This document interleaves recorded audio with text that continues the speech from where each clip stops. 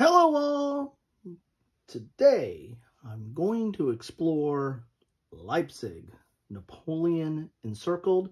This is a folio game from Decision Games. Their tagline is minutes to learn, quick to play, historically accurate.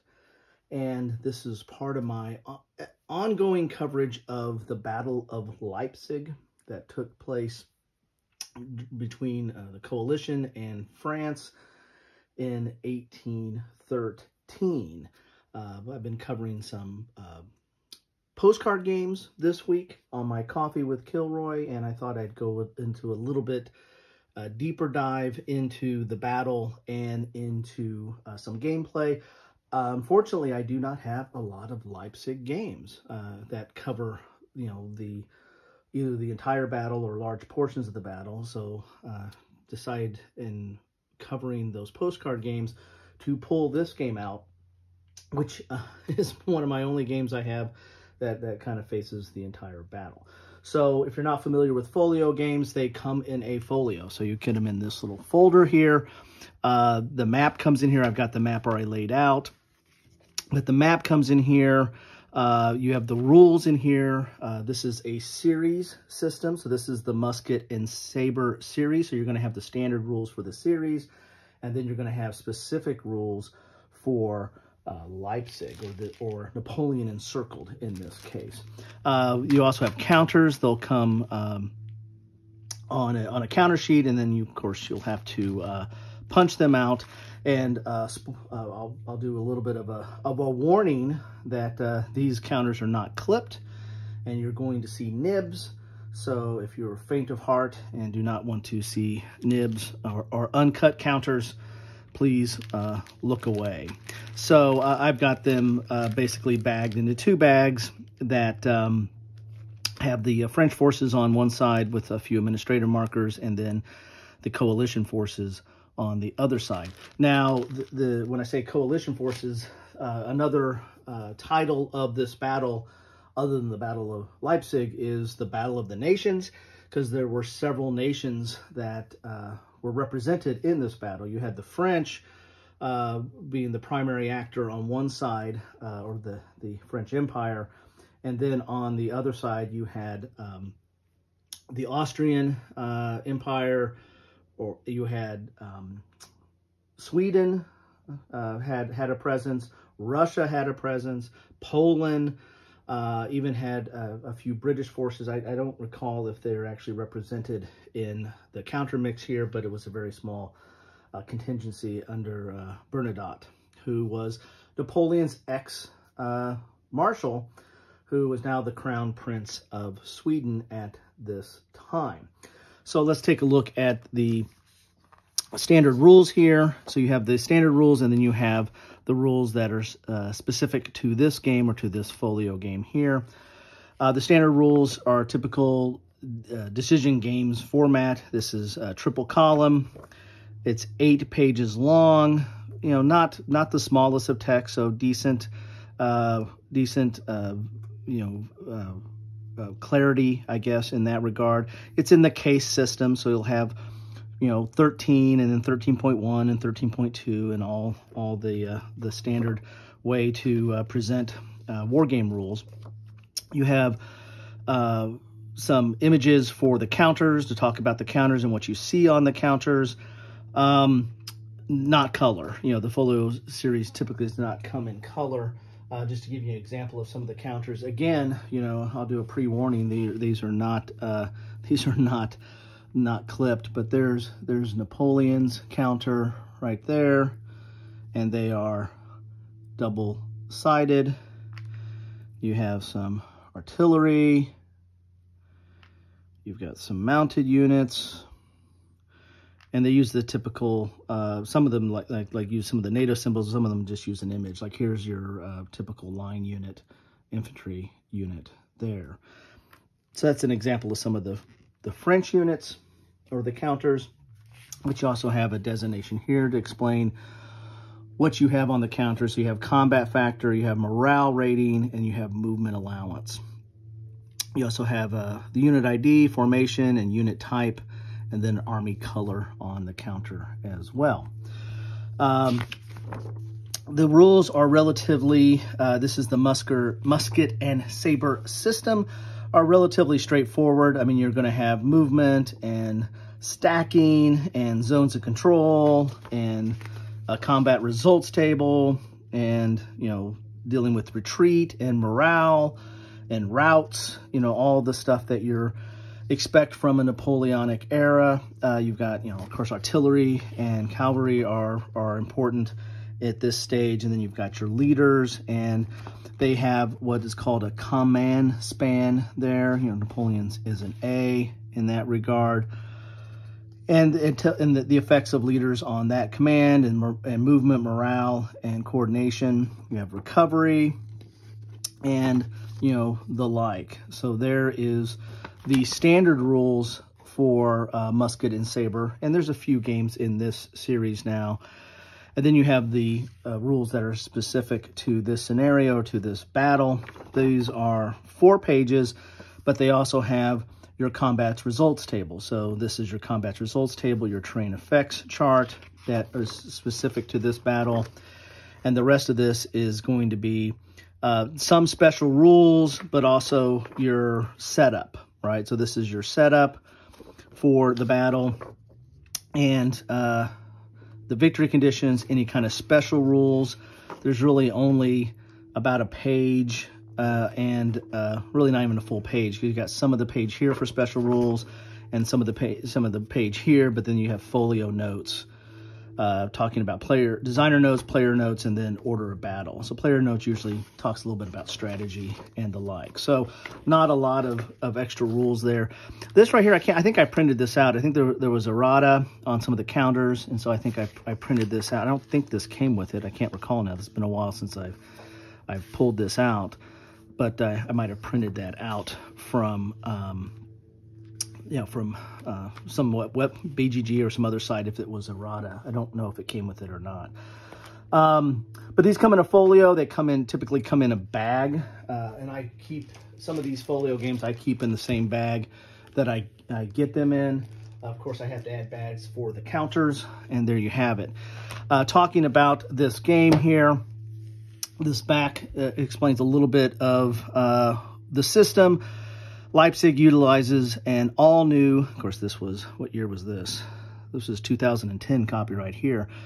All-new Musket and Saber Combat System, which provides a simple yet accurate portrayal of Napoleonic warfare. The combat system is intuitive, including all the details that characterize battle during the era, while also simulating the unique aspects of 19th century warfare.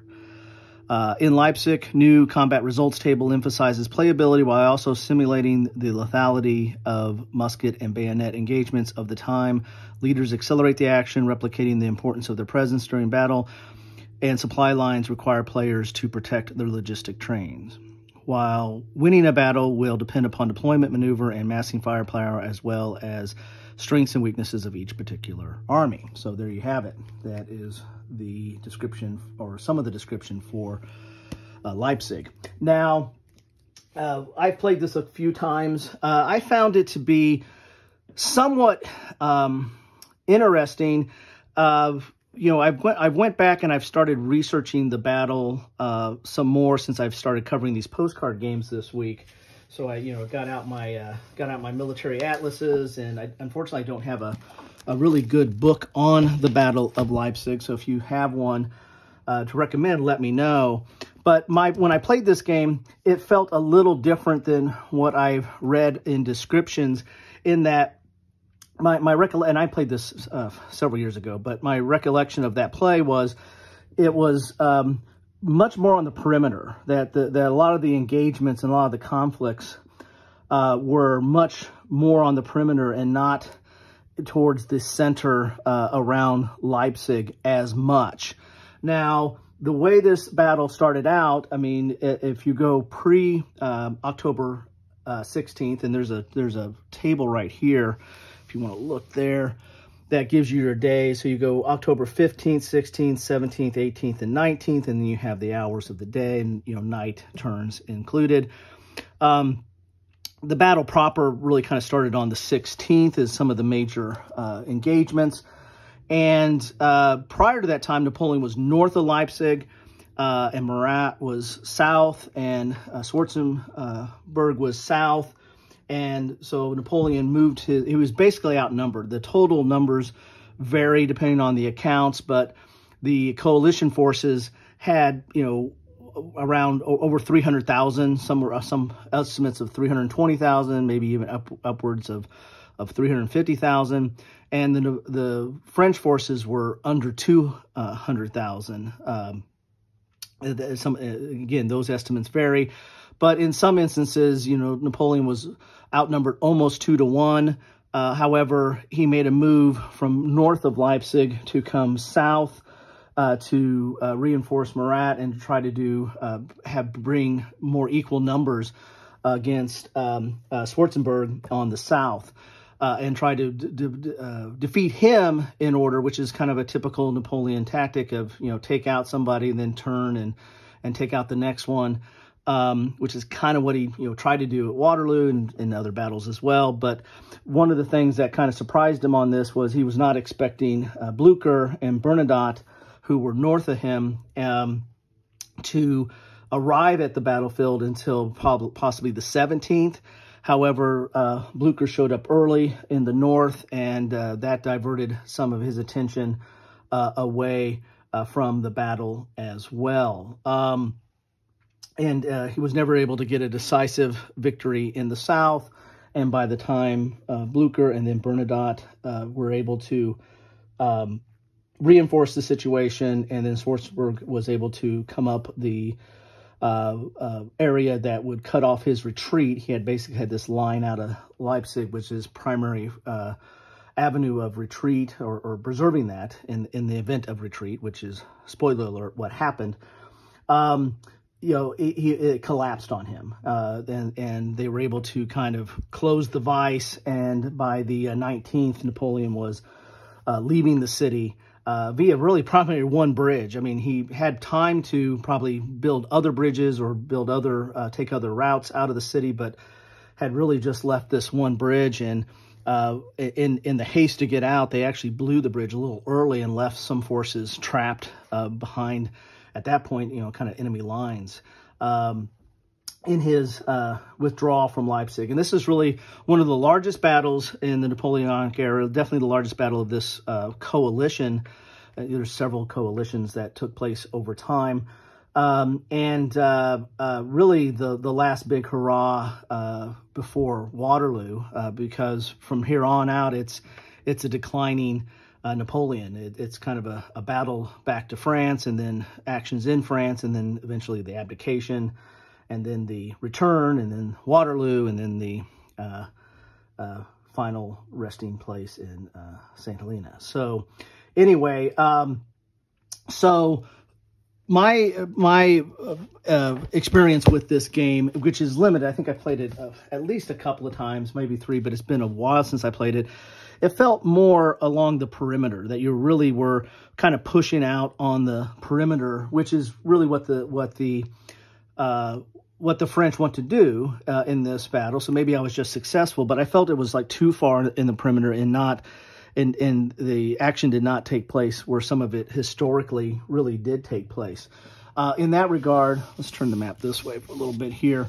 Some of the earlier actions were in the south here. In fact, there was one of the largest cavalry attacks in the Napoleonic era, for that matter, took place in the south here, which was kind of a tip of the cap to the coalition forces, but each side lost about, I think like 2,000 casualties in that encounter. However, the coalition could give up more casualties at that point throughout this whole battle, since they had the superior numbers.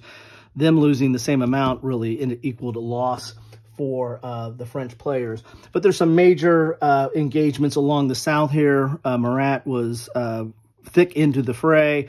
As I said, Napoleon tried to bring some forces back to bear. He actually had Ney responsible for north of Leipzig, and actually pulled Ney back wanted to pull some of his forces to bring them to this battle. However, Schwarzenberg had an attack here in Lindenau that, again, if you lose this, you're going to lose your line of retreat. And so some of those forces that Ney was going to send south here ended up having to turn to deal with the Lindenau situation, because Napoleon always wanted to keep his line of retreat open in that regard. Also, Blucher showed up, and there was a major engagement here at Mockern, which there was a French Marines, I believe, there at the outset. And a lot of battle back and forth there. And actually, if the Blucher's forces eventually won the day on that, or were able to make the forces retreat. However, I mean, if that were to hold out even longer, it could have possibly changed the situation in the overall situation in this battle. But they were to fall, and so there was more of a retreat back to the defense of Leipzig. Bernadotte kind of came in from this route, came in from the north, and then came in from this route. Although there's some criticism that he kind of slow walked it. He did not arrive at the same time as Blucher, and was not as aggressive in his attacks. I mean, I don't know if that's, again, I haven't read a real good account of this battle, so I don't know if that's more of the romance of he was a former marshal, or if that was, true to what was going on in his mobility there. But the most of the heavy action takes place on the 16th. The 15th is a relatively slow day. There are some actions that take place, but not nearly as much or as aggressive as the first day.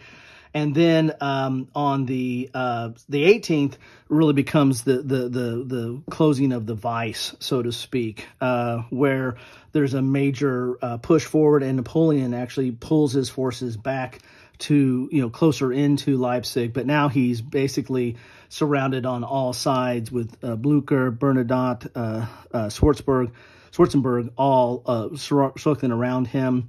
There was also early, like on the 16th, there was some confusion in that Schwarzenberg had forces on both sides of the rivers here, and so that impeded movement back and forth. But by the 18th, you now have everybody really having their position and closing in on Leipzig proper.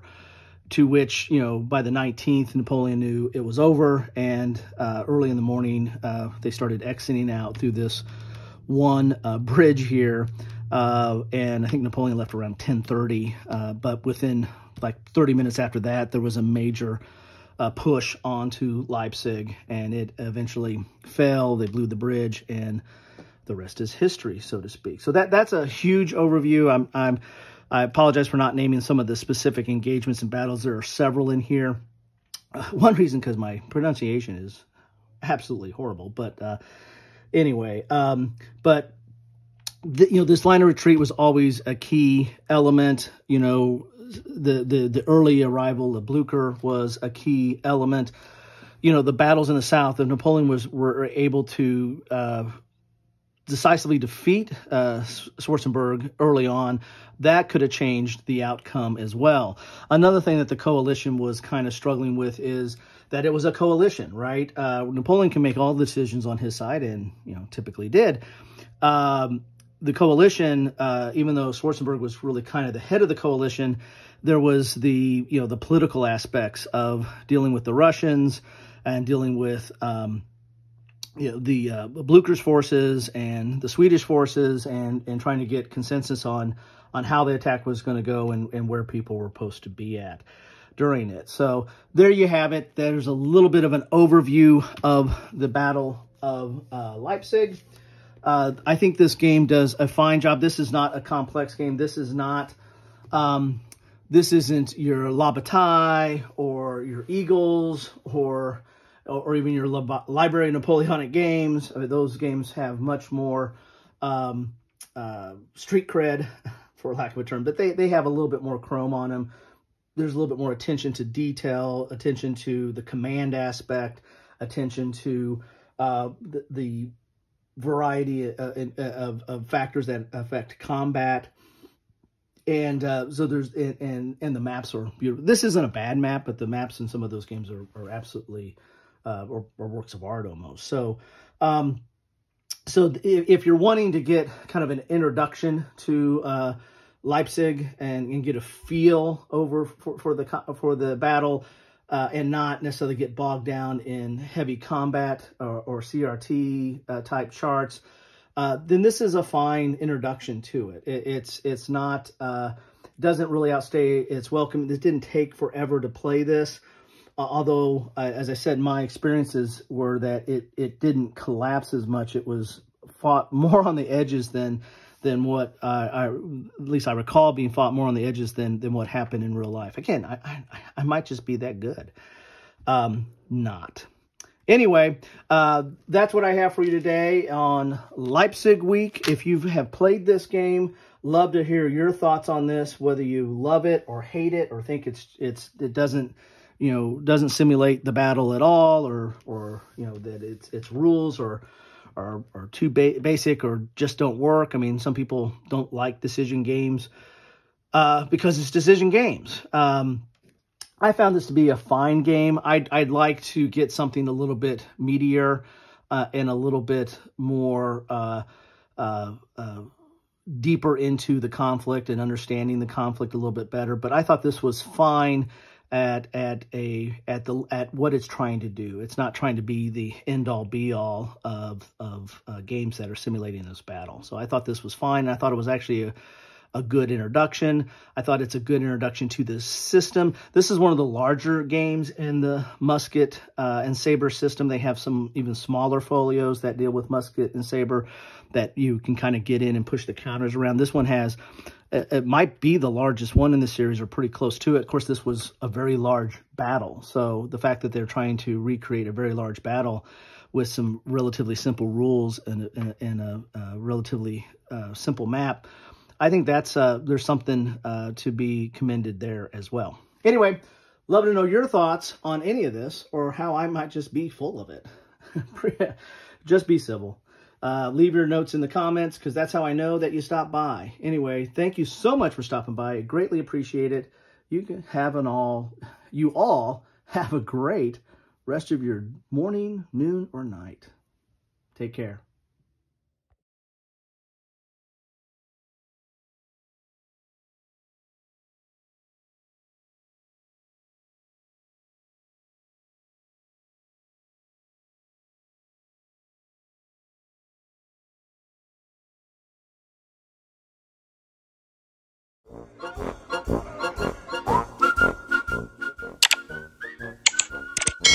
Thanks for watching.